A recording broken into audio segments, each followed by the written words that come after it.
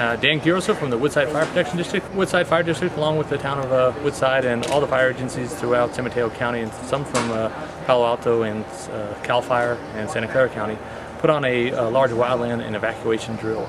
We had numerous scenarios of active fire, some structure protection, some neighborhood evacuation. What we're doing is we're training our yearly wildland drill, which we started years ago, but unfortunately we moved on to a different location. We now brought it back to the Woodside Fire Protection District. So it's a large drill, including the evacuation, and it encompasses 25 strike teams this year, which is roughly, or not 25 strike teams, 25 engines, 5 strike teams, which roughly about 150 personnel are on scene at all the different locations. And it's strictly a training exercise to get them prepared for the upcoming wildland season. So we're trying to get our wildland gear all put together, our guys all up to snuff, so to speak, training done, and so that when we do get called out, as did last night, a crew did get called out already to go fight these fires throughout the state, that we're ready for them. And we're ready to bring crews into this area. Indeed, if we get this type of wildland fire, that we'd have to ask for all these resources. Copy. Next assignment is Structure 1.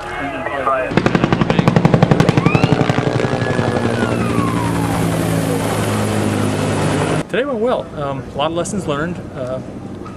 That's really the whole premise of this wildland drill, is to figure out what we're not doing well, what we can do better, what we can improve on, and to hopefully notify the residents of the threat here and get them prepared, get them starting to prepare their own homes, i.e. the 30-foot distance from the house for a clearance, up to 100 feet on the hillside, making sure the roof's clear of debris and old vegetation and stuff, and just getting their mindset kind of in that thought process of this could happen here in this district or in anywhere in San Mateo County.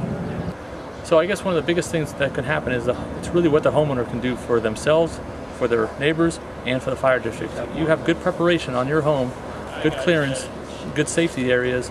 It makes it a little bit easier for us, easier for incoming crews that don't know the area, and it makes it safer for you and your neighbors. And that being said, if that happens, we have a better chance of keeping all our fires small.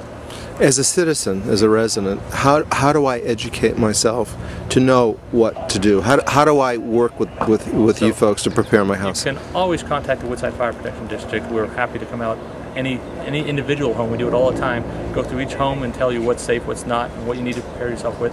There's a lot of information we give on classes. I'm doing one May 13th at the Sequoias. I'm putting on a wildland presentation that night. I believe it's 7 o'clock. I know they're inviting everybody from the Sequoias and the Portola Valley area, so you could absolutely do that. And if you have a neighborhood that wants a presentation done, we can do that for you too, to make your home safer and your neighborhood safer. The last thing you can do is go on the Woodside Fire website, so it's www.woodsidefire.org, and the website has some information on there. And again, contact us and we'll answer any questions you have.